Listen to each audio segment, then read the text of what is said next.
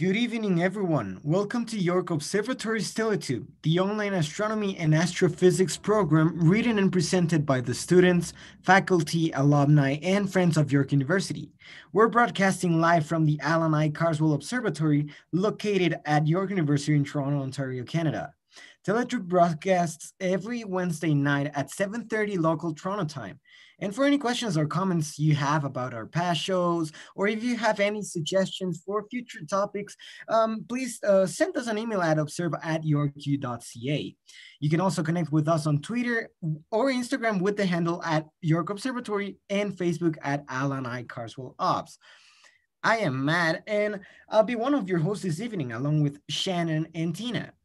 Tonight we have an awesome episode in our AMA series, or Ask Me Anything, with Professor Elaina Hyde, the new director of the Alan I. Carswell Observatory.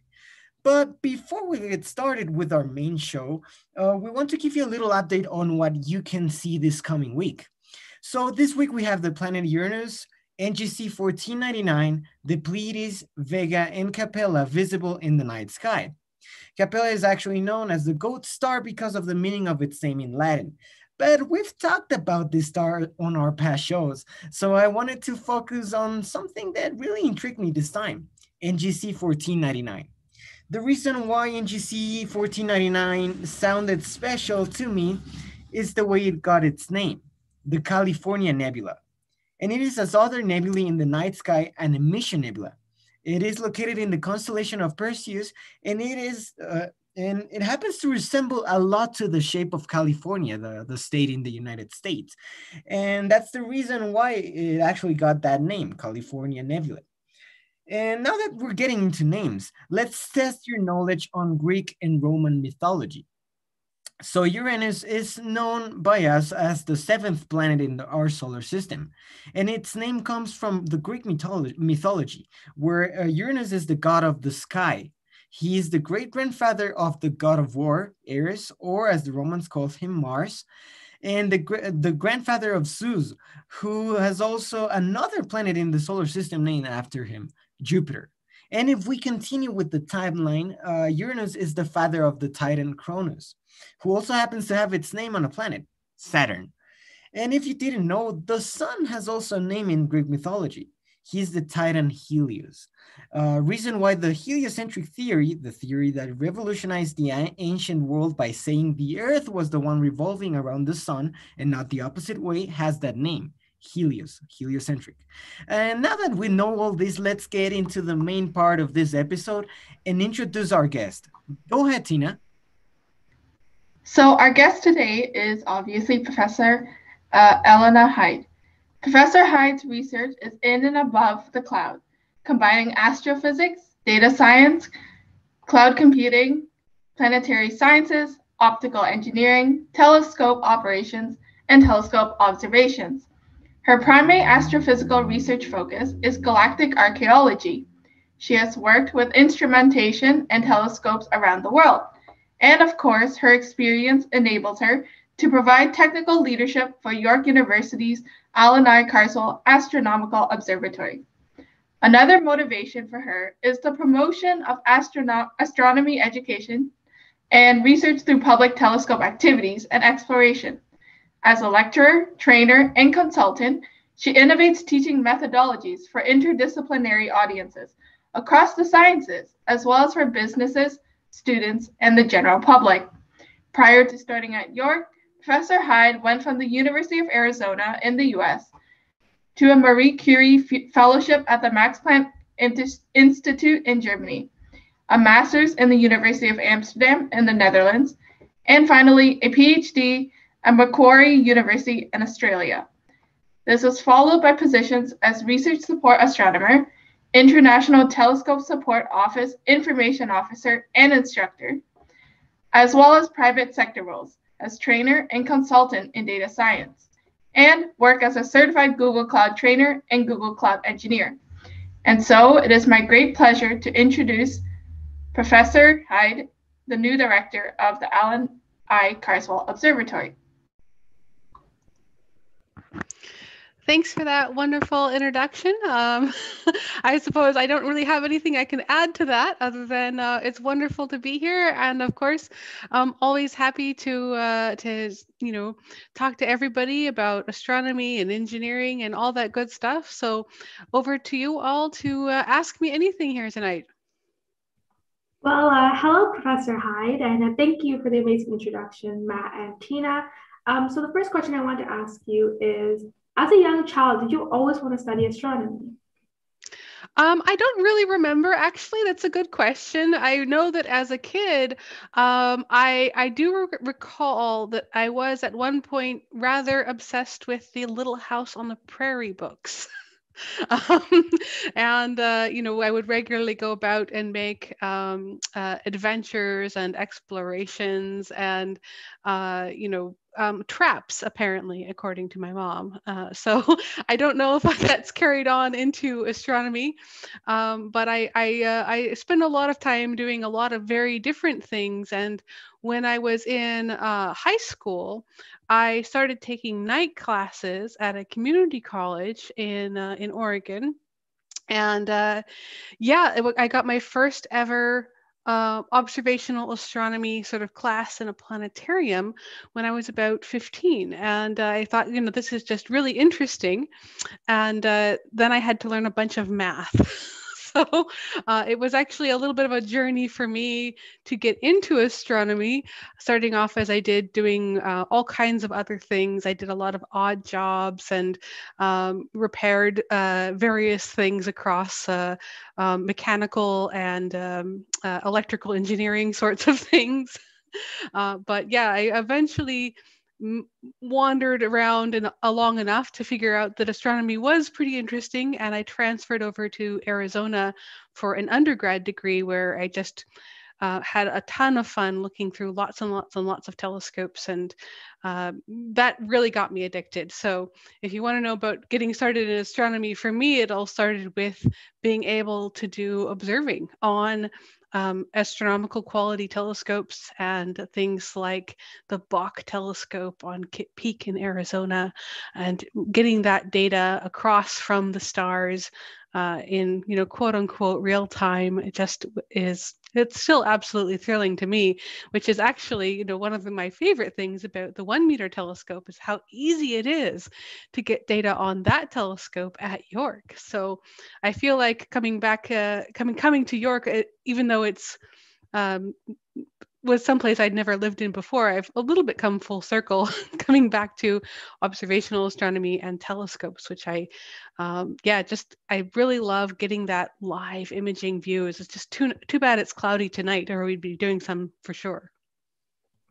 100%, and I can see why you're so passionate about the 1 meters, with the point that you did start loving astronomy with observing. So for the future astronomers listening, in your opinion, in order to study astronomy, what steps did you take from a young age, so either like high school or undergraduate, to be where you are today? Yeah, absolutely. So there's a few things that I really wish I had known. As I said, I sort of wandered through a little bit. I did a lot of art and French classes and foreign languages and philosophy, and I got all the way to Arizona. And if you transfer universities, a lot of times they'll let you transfer in at whatever level you think you ought to be in. So I transferred into third year undergraduate without any form of calculus whatsoever. So I didn't have differential equations. I didn't have vector calc. I got into my classes and I said, what are the upside down triangles? So I would say definitely do not do that. If at all possible, take the math and statistics that you need sooner rather than later. If it's available to you, that's wonderful. Right now, we have a huge advantage in that a lot of the statistics and mathematics classes are now available for free online through things like Khan Academy and the Stanford Free Online Online Academy, and all those math classes are now out there. And it's one of the few things I really, really wish that I had had access to and been able to learn about when I was younger, because it really helps so much to have that math and statistics background. And of course, programming, a programming language. So much like any other language, once you start learning them, you become more adept in them. You can become more flexible with them. You can write paragraphs, express yourself. And being able to do that across several computer languages, especially now Python, is incredibly important because it's very, very hard to do anything in astronomy at the moment without data science skills, without computing skills, without distributed computing skills. So all of those things are things that you can pick up easily in an afternoon if you have any kind of computer access. And most of them are now actually available for free online. And, of course, when I was younger, I had dial-up internet when we eventually had internet. But for most of my early career in high school, I had a rather old typewriter. So it was not conducive to learning programming languages. And, the first, back in the olden times, our first computers were things that had things like word processing, and it wasn't terribly easy to get access to computer languages and stuff like that. So my main advice for students now is, because it's so easy to get online and so easy to get into things like Python tutorials, there are actually Python learning games that you can play that will teach you Python as you go, and you can do it for free. So you don't even have to have a computer that actually has processing power. You can actually use things like Colab, which are a Jupyter notebook run through an internet browser. So even if you can only use the computers at your library, you can still open up an internet browser and run Python code and write Python code and learn, all kinds of valuable skills. So all of those things are probably on my list of stuff I would recommend, especially to younger folks who are looking to start out. And if you're just getting started, the sooner you start programming and the sooner you start learning math and statistics, the better off you will be. You definitely do not want to leave those until you're in your undergrad, because otherwise you get a very nasty surprise and a whole lot of sleepless nights. 100%, and I completely agree. Like, even to me, it was surprising how much math and programming goes into astronomy. It's not just observing. So on that topic as well, about your education, did you always plan to do your master's and your PhD? And what is your advice for students who want to do more than just your undergraduate studies? Yeah, that's a great point. So I don't know that I can say that I necessarily planned to do a master's and a PhD. Most of my interest as an undergrad was to see if I could find a way to make a wage in astronomy. Most of the jobs that I held for a long time were things like I said, odd jobs sort of work, or selling artwork and various other activities. And so I was actually not making a lot of money or any real funds in astronomy until I started doing undergraduate research. And once I got into that, I said, oh, well, actually, if you go into a master's degree, overseas especially, there are some that are fully funded. And so I found a fully funded master's program in Germany where they actually had a really, really reasonable living wage. They had a stipend for computers, they had healthcare, they had all kinds of great stuff. So I actually went into it because I could see an economic path forward, shall we say. And once I was there, I found out that actually I wanted to do a second master's in astrophysics. So I went to the Netherlands, and it sort of each thing led to another. But all along the way, there's always other options as well. So, if I was, thinking about going into industry or data science or consulting or banking or finance, all of those things I could have done if I had a bit more computing programming experience. What I was qualified for actually was optical engineering, because I also did engineering and planetary sciences. And if you're thinking of going into engineering careers, optical engineering is actually a great way to go. But none of those are necessarily going to need a master's degree or a PhD. So if you don't really want to be doing the research behind a master's or a PhD, I always tell people, like, look, have a look and see what really interests you in particular, and then go for that path, because that's what's going to get you where you want in the end. But if you are thinking, hey, I really want to stay in research, try to find a research program somewhere in the world that is doing what you want to do and will pay you for it, because there are a lot of positions out there that have master's positions, especially, that are not particularly well funded. And I can still remember when I got my first results back from my PhD applications, only about 60% of the positions I was offered were actually paid positions. So you have to watch out for that as well. But casting a wide net and really looking for what is going to match your research interests the most strongly will allow you to write the really passionate letters of recommendation and showcase a really well-developed portfolio, because that will be what you're really interested in. So if you're going to go for more than just undergraduate studies, make sure it's something that you really, really love.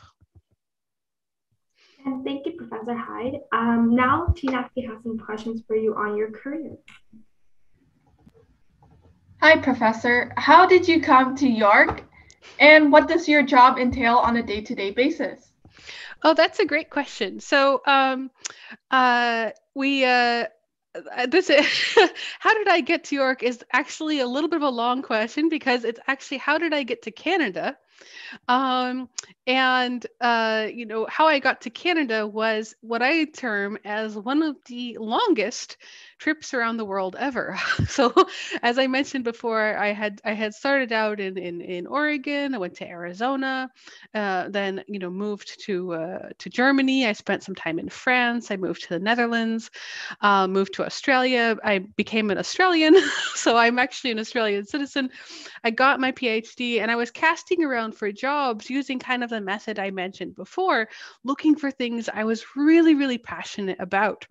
And finding the position with the 1 meter telescope that had telescope access, it had engineering, it had observing, it had optical engineering, electrical engineering, data reduction, data collection, data warehousing. There's everything going on here. So I saw this position. I just said, this is amazing. This is literally a list of everything I've ever done. I have to come to York. And fortunately, the university agreed, and they wanted me to come for an interview. But from Australia, it's very, very difficult to get people to come into Canada for an interview. So I was actually in the Google Next conference in San Francisco, because I got sent there on a contract. And because I had gotten to California, York was able to pull me up for, I believe, exactly 3 days and 2 nights to Toronto. And so I was able to sort of squish in the interview and make it up to Toronto for a very, very, very fast trip, and then fly all the way back to Australia. So I made my interview, and then of course I had to actually move from Australia to Canada, which was not particularly well timed, because I was only here for a few months before, of course, the pandemic lockdown started. But we got here, me and my partner, and you know, it's been really, really wonderful despite the challenges. But it is, as I say, you know, it's part about the destination, but the destination is the journey. I'm not sure I'm saying that quote right, but that's a bit how it was. And right now, as director, what my main job is to keep the observatory functioning on all possible levels for outreach, for research, for our students, and for any kind of class support that we can do. So if anything breaks, tell me right away. And I'll just say, we did get a related question I got over on the YouTube chat that actually kind of relates back to what I mentioned about the the Netherlands and Germany and Europe is one thing you do find when you start changing around is that you end up learning a lot of languages. So not just computing languages, but spoken languages as well. And I found an interesting thing traveling around is some languages are much easier for some people than for others. So I moved to Germany and I thought, oh, this would be fine. I had no problem learning French. French was easy, so German's going to be easy too. And it was so hard. I really had a lot of trouble with the German language and using it and expressing it. And then I moved to the Netherlands and I thought, oh no, it's Dutch. It's going to be so hard. It's going to be like German, but actually it was really easy. So when I was in both of those countries, most of the institutes were fairly international. So they had a cross between written in English and written in sort of German or French or Dutch. And it was quite nice because you find you can express yourself twice, once in each language, and it adds a little bit of context to what you're saying. But most of my research papers were in English, so that helped a lot. I was able to do my master's in the Netherlands with a Dutch statement at the end, which I'm still very, very proud of. So thanks to Sergey for that that question on YouTube, actually. So just to kind of round that question off, hopefully. All right, thank you. Speaking of languages, a different type of language, actually, you mentioned earlier that programming languages are key to the field. So which programming languages do you feel are most useful to an undergraduate astronomy student? I'll actually just extrapolate this and say anyone from science.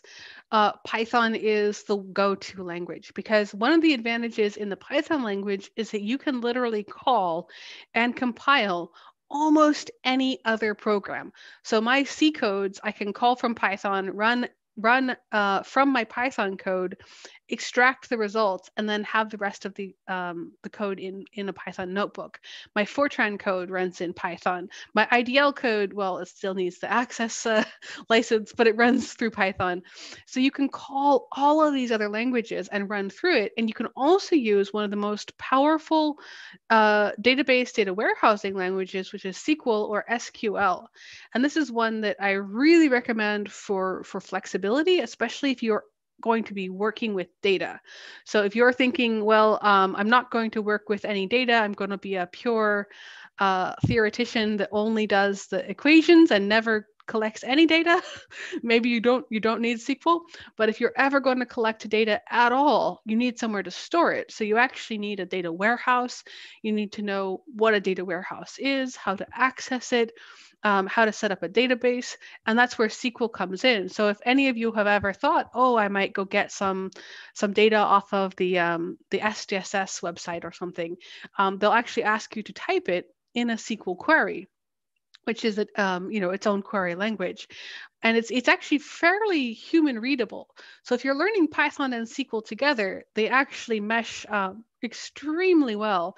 And most modern cloud databases, so you've heard of like Google and Amazon, they have storage facilities that you can access through SQL code, which is usually then called back through a Python notebook. So learning Python and SQL together are 100% my top two just science and general languages. And then on top of that, of course, there's other things that will add a little bells and whistles. So R language, which is just capital R if you haven't heard of it, it's actually very similar to Python, but it has slightly higher accuracy on some statistical tests. And you've got a whole range of other things you can run for if you need it for a very specific purpose, like a C++, for example. But yes, it all comes back down to Python and SQL, and I would absolutely stand by that for any introduction to programming. Great, perfect. And finally, what is your favorite type of observation aside from visible spectrum telescopes? For example, is it radio telescopes? And do you have a favorite observatory? Oh, well, I think I have to say York Observatory for my favorite observatory, or I sort of would lose my director's label. But my favorite type of observation, aside from visible wavelength telescopes, is actually a little bit of a hard choice. I do love radio telescopes. I got a chance to observe with the Westerbork telescope in the Netherlands.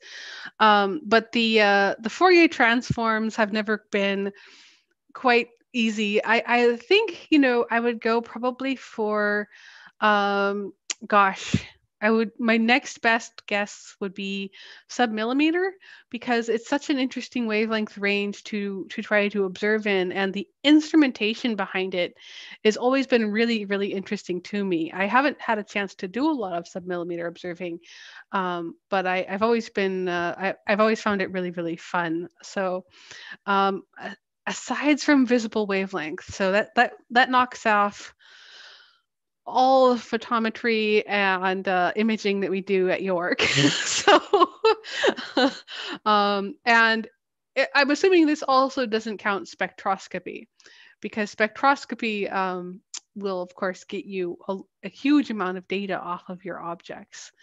And if you're going for a favorite type of observation, one thing that might be kind of fun to consider is, of course, if you get a chance to get data yourself, I would always recommend this for science and for students and for any kind of process at all, really, because you can always query databases. And we talked about programming languages earlier. A really easy way to query lots of databases is actually to use the Topcat server, which you can download. It's for free. So I will only recommend free things to people ever. But the Topcat will allow you to pull off of catalogs. Some of these catalogs are incredibly, incredibly large. So you can search thousands, tens of thousands, hundreds of thousands of stars. But there's something very special about getting your own observations, planning the observations, finding out when the object is up, setting the parameters of the observation, going out and getting the data, and then reducing it yourself. So I would say, rather than specifying maybe a wavelength, the best observations, or my favorite observations, have always been the ones that I've been able to do myself. And that's true of any telescope, really. And as far as favorite telescopes, I do have to pick York Observatory. It's a close second to York would be the Bok telescope on Kitt Peak, just because it was so lovely to use. Very insightful, and thank you for picking York, obviously. Now Matt has a few questions for you. Thank you, Tina. Thank you for that. And those were some really good questions and really helpful for me as well, being a physics and astronomy student. And first of all, congratulations on Professor Hyde on becoming the new director of our observatory. And could you tell us more about this? What are your expectations, and what goals and objectives do you have for the observatory, including a door in the warm room and a cup of coffee? Oh yes, I recall this. I did promise I'd tell you the story about the coffee in the warm room. So as the incoming director, I have to take on the responsibility that the observatory at York has a warm room that has historically not been very warm. So I did set up a bit of a bet with the outgoing director that I could install a door for less than $50. And that door is now in existence. So it's actually you might have seen them on your favorite hardware store. They're sort of Velcro attachable magnetic thermal doors, and you can take it down. Right now in the summertime, it's so hot, you want as much airflow as possible, so you can just peel it down and then you paste it up in the summer, and it claps closed and keeps the warm room at maybe not extremely warm, but not frozen temperatures. This came about because the first winter I was in Canada, which was not this last winter, but the one before that, it was so cold that when I went up to the observatory with my notebook and my pen, I couldn't use my pen because it was it was actually too cold for the ink to flow for my pen. So I was like, well, my pen is frozen and I'm frozen. So this needs to change. And yes, I bet the outgoing director, Paul Delaney, a cup of Tim's coffee that I could get that thermal door up, and we have it now. So I have won myself a Tim's coffee. And for those of you watching who are not in Canada, Tim's is short for Tim Hortons, which is one of my favorite discoveries of Canada since moving here. So other than, of course, setting up doors, I'm really, really keen to continue our online presence and continue live imaging across to YouTube, continue setting up cloud databases for all the observatory observations, and making us, more accessible, easier to find. And as the pandemic lifts, I'm really, really looking forward to beginning in-person observing once again at the telescope. And we're looking at making a couple really big improvements over the next year, which I'm really excited about. The building is a little bit old, and I'm not sure if we're at the final approval stage on funding, so I can't exactly say just yet, but we have some really, really big improvements headed towards the observatory, the building, as well as putting in actual museum displays around the telescopes so people can interact with things and just have a really nice experience up in the domes. So it's a lot of fun stuff headed our way. And of course, I have to mention, we're going to be doing the 2024 total solar eclipse, which is coming so close to Toronto. And it's maybe not an expectation, but it's something I'm really, really looking forward to. Awesome. Thank you. Thank you about that. And I'm pretty sure I know what the surprise is, but I'll keep it a surprise. So yeah, I'm just not sure we're at the final level of approval from the university, so I don't want to get anyone's hopes up. Yeah. But big improvements coming soon, and over the next year, as soon as we can, we'll be sending out lots and lots of announcements. Hopefully, by this time next year, we'll be able to do all in-person stuff. We can have a big party at the telescope. Oh, that would be amazing for sure. And well, my last question would be, is there anything else you would like to say to all the people watching our live broadcast, especially to the ones that are pursuing astronomy as their path in life? Yeah, absolutely. So, I mean, just in terms of general advice, I would say, always try to find your path that is, going to be most interesting to you. It always ends up being just a little bit more bizarre than you might have thought. When you first start off. Some of us start off from an early age, stargazing. Some of us start off with all kinds of different paths. Like I said, I was, really inspired by art and did a lot of odd jobs. And, I actually used to do gas welding and arc welding and all kinds of crazy stuff, and evolved into a real interest in engineering and astronomy and how it all fits together. So when you're putting together your own path, following the parts that interest you the most, will have the best chance of success. Because whenever you're going off into a career, whether it's astronomy or otherwise, if you can express genuine interest in that, you're much more likely to get that position than somebody else who comes in and says, well, I technically qualify. So, as someone I've sort of seen a couple threads through, business and science and, people who've gone into PhD programs and people who've chosen to go into industry. And in all cases, it's when they could find the part of that was really, really interesting to them. And,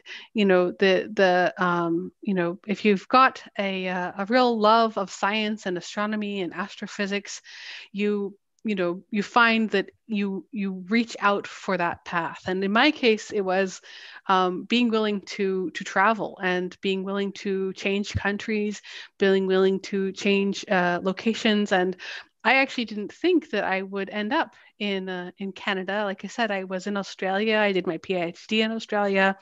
I became Australian, got my citizenship. I was there for 10 years and I thought, I'm never going to leave Australia. And I saw this position and I just like, this was perfect. This is exactly what I should be doing. And by following that, I ended up at an amazing university with a wonderful observatory. And of course, by this, I mean the York Observatory.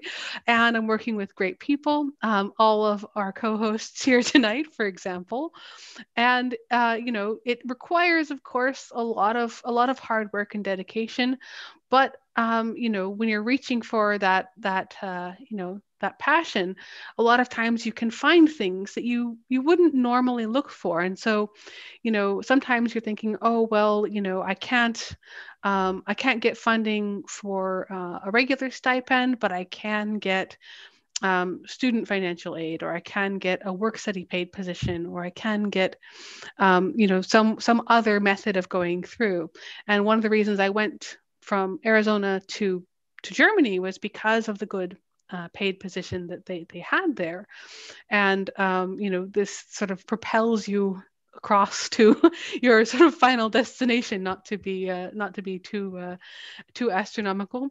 But that's why one of my favorite quotes is, telescopes make the best spaceships, because from my point of view, I have sort of been using it as a bit of a spaceship going forward and trying to explore the unknown, find out something that I didn't know before, maybe even find out something that nobody knew before. And even if it's just seeing a globular cluster that you've never seen with your own eye for the first time, this is the kind of exploration that can really, really capture you. And, it's something to recall, especially when we're looking in astronomy. Astronomy is something that you can share with everyone. And that's one of the great things about York. So if you're going through it and thinking, this isn't working, I'm not interested in this, it's boring, then that's a bad sign. So watch out for that. And keep in mind that there are, a lot of times, interesting alternatives that you can use. And so by not necessarily searching for the standard path, search for, the one that's going to work for you. And I think I have a couple examples of that probably. And, one of the things that I found was very helpful was that I could identify that I really wanted to do my own research. I wanted to develop my own program. And so if you're thinking that might be you, then look for a place that will let you do your own research, versus if you're thinking, oh, I really want to join a research program that's already going on, well, then you have a very different goal. So, it's all a matter of analysis, I suppose, cost benefit analysis, and then pick the one that you think works best for you. I mean, we can always be, you can always end up, oh, I don't know, in the middle of the California desert with a car on fire and no phone, which has happened. But, this is why, say it can be difficult, but there's a method to the madness, as I say. I'm not sure if that actually answers your question, but it's probably as close as I'll be able to get. Thank you so much. And I just really wanted to say thank you for answering all of our questions. And this has really been helpful, again, to all of us who are students in astronomy and physics, and really gives us hope for the future and a sort of an idea to follow in this path. Absolutely. And I will say one thing, especially to a lot of the students who are starting off, is you will have heard from a lot of people that there's a path forward. It's a bachelor's, a master's, a PhD, and then a research position. But that wasn't the case for me, and it won't be the case for a lot of people that and your own path forward can be wildly different from this, and it's totally fine. You never know where your next great opportunity might come from. It helps to be a bit stubborn, but it also helps to talk to other people and to ask folks what's available, and realize that you're always in a dynamic, changing environment. And this is true of us humans, but also true out there in the universe at large. Things change on local and galactic scales. So if you hear back from people about what's changed recently. When I started off looking for PhD situations, I actually was in a position to see just how much it can vastly change based on country, based on state, based on a research topic. You might find one year in one place at one time, there's absolutely no positions in what you're interested in. And 3 years later, it might be the biggest booming field ever. So it's always in flux, I should say. So it does help to keep that in mind and to try reaching out and talking to people, even if it's somebody that you wouldn't normally talk to if you're out there, searching for your own way forward. And it helps to have that scientific mentality as well. So if you treated it as a bit of a research project, that's always fun. But yes, it's been wonderful being on tonight, and I think we're probably running a little bit towards the end of time. Let me know if you'd like me to put on the short tour. For sure, feel free to do it. We would love that.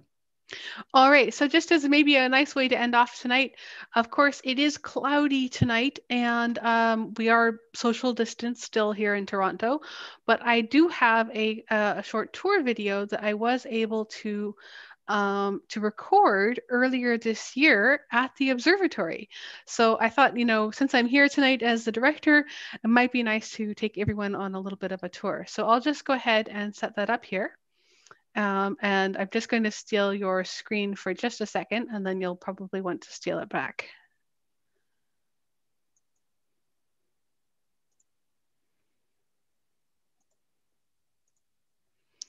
All right, so this is my my online tour, and I'm just going to turn off my video so you don't all see me twice. But this is just a little bit of a walkthrough from the observatory just earlier this year.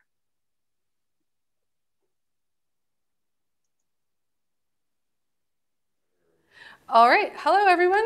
Welcome, I'm Professor Elaina Hyde, and you are here today at the Alan I. Carswell Observatory on York University campus. We're very excited to be here with you, and we're here on the 3rd floor of the Petrie building, just walking across the walkway here up to the telescope. And as you can see, as we go upstairs, we'll be able to access the domes of the telescope inside the observatory. And of course, we'll be able to show you the interesting telescopes and exactly what it is we do here. So join us for today for a little bit of a tour. Welcome everyone. As you can see, we have now come upstairs into the actual observatory itself. So here we are inside the Alan I. Carswell Observatory. And just to call out, this is what we call the warm room. So this is the little middle area that we're standing in right now, where the astronomers come to warm up in between looking through the different telescopes. And we actually have 2 telescopes which correspond to the 2 domes that you can see from the outside.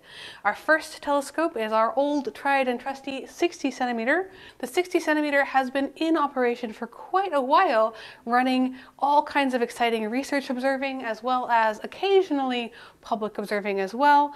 We do, of course, variable stars, SX Phoenicius, and lots of interesting stuff. And in fact, the 60 centimeter has a brand new instrument being put on it called Quail, which is in the process of being built right now by some of our students and grad students. So I'm just going to go ahead and open the door here for you. Here we have the 60 centimeter, and as you can see, it is a little bit of an older telescope. It's oriented with what's called an altitude and azimuth drive to allow it to point up at the sky. And this telescope is, one of our oldest and truest sort of friends here. You can see by the amount of cabling and where it has in fact been around for a while, but it is still used every night that is clear for research observing. So very exciting, wonderful telescope that we love to use here at the Alan I. Carswell Observatory. Just on the side, the shiny new pieces of chrome, or aluminum I should say, that is the new instrument Quail, which is in the process of going onto the telescope now. All right, everyone, so now you can see that we're actually inside the computer part of the warm room. This is where we control the 60 centimeter as well as the 1 meter telescope that you're going to see shortly. And this is also where we broadcast our live images for, of course, our Monday night online public viewing, our Wednesday night teletubes, and any other time we want to share live images from the telescopes across to the public or our colleagues. So these telescopes get a lot of use every week here at the observatory, but the computers here probably get even more use because we very rarely turn them off. They're always running exciting new images and, of course, lots of new data reductions and analyses as well. So this is the warm room area, and we have some heaters around. It does look a little messy, but I can assure you we are social distancing. All right, everybody, now we have finally reached our pride and joy, the 1 meter telescope. This is quite a new telescope here at the observatory, and this telescope is why we are called the Elaina Carswell Observatory. In fact, it was a donation from the Elaina Carswell Charitable Fund, which allowed us to purchase this telescope, I should say, not just last year, but 2019 was when it actually arrived in the dome. Before, we had a little tiny 40 centimeter telescope, which has actually been moved over to the atrium. This telescope has amazing pointing and beautiful imagery. So you might wonder, why am I holding the planet Mars here? This telescope is allowing us to view Mars opposition with absolutely unparalleled, or I should say unprecedented detail for the observatory. So we can view planets and galaxies and also, of course, take lovely imagery which we can combine and make beautiful processed images of not just Mars, but other planets or nebulae and even star clusters. We're looking forward to installing a spectrograph soon, so watch this exciting space. Thank you very much for coming along with me on this tour of the Elaina Carswell Observatory. This concludes our little look around, but if you would like to reach out, you can find us on email at observe@yorku.ca, or of course you can visit us on social media with Twitter and Instagram at York Observatory and Facebook at Elaina Carswell Observatory. You can also see our website at observatory.info.yorku.ca. Thanks for joining, everyone. All right, so I'll just go ahead and say that's the end of the official tour there. So I hope you all enjoyed it. As you can see from that tour, the clouds are actually a reasonable reproduction of the clouds tonight, which is why, of course, we cannot do our live imaging support. So I suppose I'll take one more question that's just popped up in chat. We did have one extra question come in from Grant about the free online courses that I recommended and bachelor's degrees. So one thing you will you might not know is that bachelor's degrees can be very different requirements at different universities in different states and in different countries. And what they accept as transferable credit can change depending on their requirements. So you can get into trouble transferring credits across on many different levels. But generally speaking, if you're doing a free online course, unless they actually offer you a university credit for it, it will be very hard to get it accepted as a transferable credit into a degree program because they can't quite match it up is usually what happens. So I don't know of any cases offhand where that is possible, but I do know of in Australia, they had a few which were pure online courses which were run through universities, and those usually will be transferable, but tend not to be free.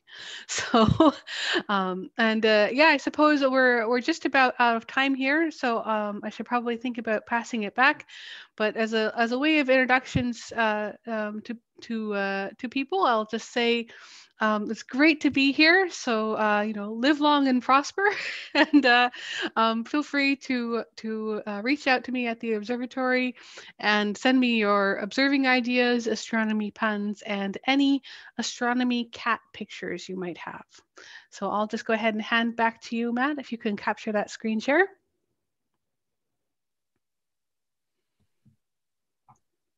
Well, everyone, you've been listening to the Elaina Carswell Observatory's weekly TeleTube broadcast, the Astronomy and Astrophysics program, written and presented by the students, faculty, alumni, and friends of York University. The hosts this evening were Matt, Tina, and myself, Shannon, and a special thank you for Professor Elaina Hyde for joining us today. Make sure to leave any comments or questions in the comment section of the video and talk to us in the chat right now. We'll be around for the next 20 minutes to answer your questions. All of our programs are free, but if you'd like to make a donation, see our website at observatory.info.yorku.ca. You can always connect with us on Twitter with the handle @York Observatory, and check out our website for show notes, content, updates, and contact info at observatory.info.yorku.ca. Thanks for tuning in, clear skies, and have a great day.